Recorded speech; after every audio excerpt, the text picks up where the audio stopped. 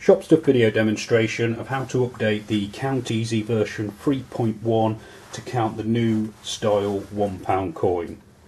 Firstly, to enter the setup mode, you press and hold down the arrow down and the question mark button until setup is displayed and then grams.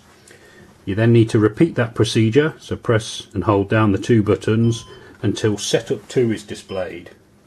Once it says grams, you can then toggle down until coin enable is displayed.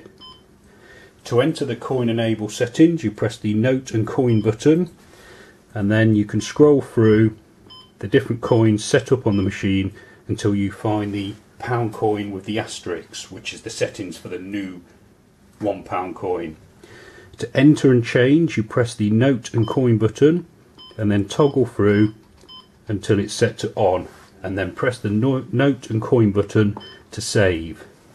You then press plus minus twice to escape back to the main menu, and when you toggle through the coin settings, you'll see that the pound coin is still there alongside the new pound coin. Please see our other video on how to delete the old pound coin from the Count Easy. For more information on the Volumatic Count Easy and other cash counting products, please visit shopstuff.co.uk. Thanks for watching.